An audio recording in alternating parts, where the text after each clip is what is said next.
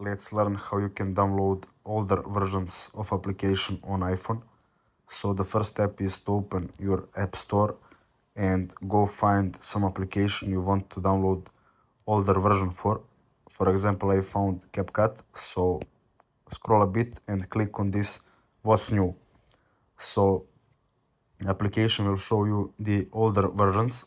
Now you want to scroll down and find version you want to download. So when you find it, go back, open your browser, click on search and type in CapCut, the version you want, and at the end you want to type IPA. So now click on the first website that appears, click on download CapCut for IPA file, and click on download CapCut again.